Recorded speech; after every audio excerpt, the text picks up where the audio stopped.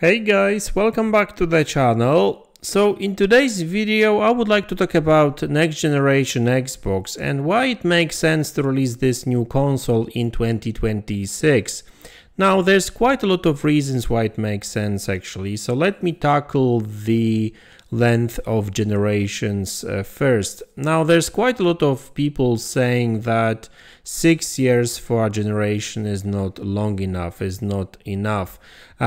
And I don't agree, I disagree with this, because obviously if Xbox was to release their new console in 2026, that would make this current generation 6 years long. But if you go back in time just a little bit, like to early 90s, for example, or early 2000s, 4 or 5 years for a generation was I guess a standard for the most part, right? I mean, you know, first Xbox generation was 4 years long. Xbox 360 was actually longer, but that was mainly due to the economical crisis and the introduction of Kinect and Move controllers on PlayStation 3, I guess.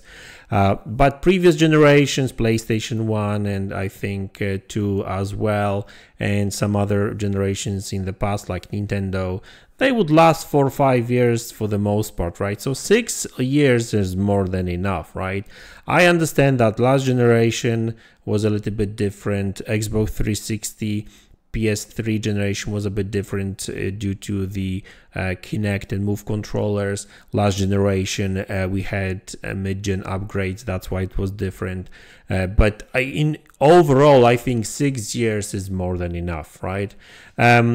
Another thing about, I guess, not really generations and length of it, but the cool thing about Xbox releasing in 2026, the cool thing about it is that it would release not at the same time as PlayStation or any other console, right? So that would give us, well, more things to be excited about, right? Like I remember back in the days we would get a lot of different consoles launching at different times, and we would have, you know, it wouldn't be a situation like with PlayStation 4 and Xbox One or PlayStation 5 and Xbox Series consoles where both would just release it pretty much at the same time, and you know, it's kind of like, yeah, let's focus on one or the other, right? Like you know, it's kind of boring, let's face it, right? Like having these consoles at the different times, like Nintendo Switch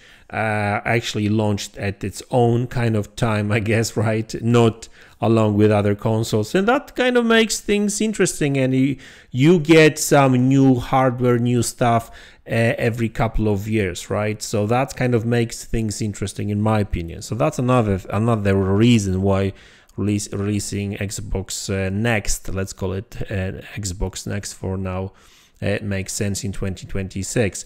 Now another thing is obviously the well, new technologies, any technology breakthroughs and that kind of stuff. Now, I'm not kind of sure whether we're going to reach that point in 2026, but that may be, and I think Digital Foundry kind of alluded to this in one of their videos a while ago, that 2026 may be the time when we will have a technology mature enough and powerful enough to actually make a difference, right? So we're not just talking about some, you know, mid-gen upgrades, but like a proper boost in terms of performance capabilities, or maybe some new technologies overall, right? And also I like the fact that Digital Foundry did say that by 2026-7 there will be more than enough graphics cards on PC that, you know, developers developing only for these consoles will be able to focus on like supporting ray tracing or some other features, right? So that kind of makes sense as well. So it will, yeah, we do have games with ray tracing right now, but they still have to figure out a way of like, well, compromising a little bit, because not the you know, performance modes without ray tracing, that kind of stuff. And on PC they still have to deliver ports for GPUs that don't have ray tracing. So like, you know, like in next couple of years, that's probably going to change, right? They will be able to go with graphics cards or games that do support ray tracing only, right? And so that's going to be, well, kind of easy on developers too, because they won't have to, using ray tracing and not having to worry about any other techniques for shadows or reflections or lighting. That's kind of less work for developers, right? So that's kind of cool too. So that makes sense. Also, what makes sense is also by 2025, 2026, Xbox will have, in my opinion, very strong position when it comes to their games and exclusives, right? So I think that by the end of this generation, there will be a ton of great games on Xbox Game Pass and whatever, right? So that will show, you know, a lot of kind of developers that Microsoft bought a couple of years ago, they will hopefully release their games, and some games, and I'm sure that like Elder Scrolls 6, for example, may be a 2026 game. So that would actually make it a next-gen Xbox launch title. Imagine that, right? You know, I'm sure they will have more titles and stuff, right? But I think like this generation, well, wasn't that great for Xbox so far. Well, maybe like this year was much better than previous years, but like I guess first 2.5 years of this generation for Xbox was pretty weak when it comes to, you know, exclusive content and, you know, like first party content, right? I'm not saying that the games were bad. I mean, some were, like Redfall, unfortunately, but there wasn't just enough of content. And also there was this weird situation where a lot of games would still come out for PlayStation and that kind of stuff. So even though they were first party Xbox games per se, but you know, the contracts kind of forced Microsoft to still release a lot of these games for PlayStation, that kind of stuff. So yeah, PlayStation did benefit of it as well, while you know, right now we are just getting these games on Xbox, period, right? I mean, except some games as service, of course, and obviously Call of Duty will stay on PlayStation 2. So, you know, Microsoft will be and Xbox will be in much better position to offer a new console, because there will be a ton of content or coming for that console, right? And because I'm sure that they will be in much better position with all these studios to offer way more games at the very beginning of the generation rather than just, you know, towards the end of it, right? Or middle of it. I mean, yes, the situation that Xbox Series X is right now, and hopefully, you know, in the future is much better than at the very beginning of this generation. But, you know, at the end of the day, kind of this generation, when it comes to console sales, PlayStation won already, and for Xbox it's going to be like a clean slate, clean, you know, a new situation, really, right? And it doesn't necessarily change much from the active users perspective, because people will still be playing on the older consoles too. There's still going to be this cross-gen period and that kind of stuff, that's for sure.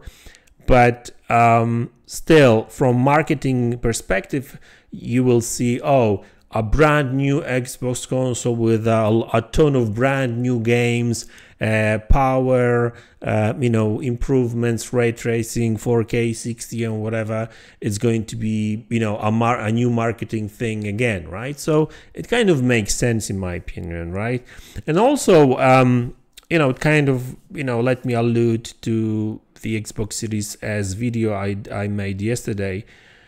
Well, you know, Xbox and kind of, I guess, developers won't have to worry about Xbox Series S anymore. And I know that it has been said in the past that Xbox Series S doesn't necessarily hold this generation back, and you know, it doesn't really. But for developers, it actually still extra work. So you know, at this point, I mean, not this point, but, you know, with next gen Xbox release in 2026, they could say that, you know what, guys, forget it. We're not doing that game on Xbox Series S anymore because we just want to focus on next gen and whatever, right? So, you know, that's going to be something that probably developers would be very happy about, really, in my opinion. But, you know, and also releasing a little bit earlier before PlayStation 5, it gives them, you know, a headroom for developers. You know, here's the more powerful console.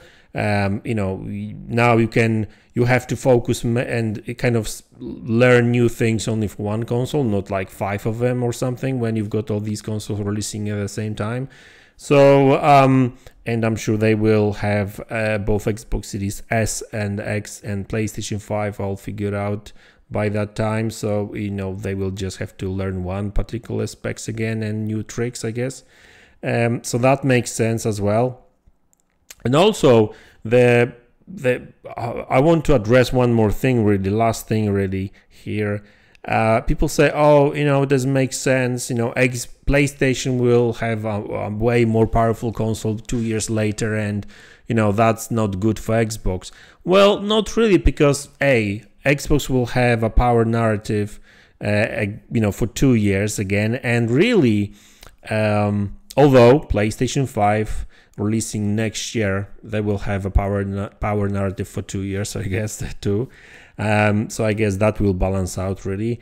But you know, with new console in 2026 and then PlayStation 6 releasing in 2028, for example, I mean, 3 years later, Microsoft can release an upgraded console too, right? So it's maybe a PlayStation 4 Pro and an Xbox One X situation where Xbox releases an upgraded console 2-3 years, like not really 2 but 3-4 years later, right? So, you know, and again, it will make things interesting again. It's not like, you know, I actually hate all these consoles releasing at the same time. It's just like, it kind of takes a little bit of steam of each console, really, right?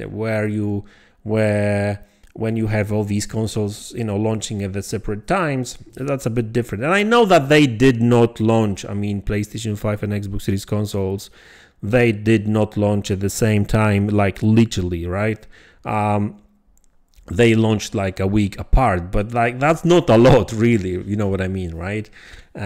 So, hey, these are my thoughts on the next-gen Xbox, and I think that makes sense for everyone, right? And I wouldn't really worry about Xbox Series S and X consoles either, because for a long time, probably 2 years,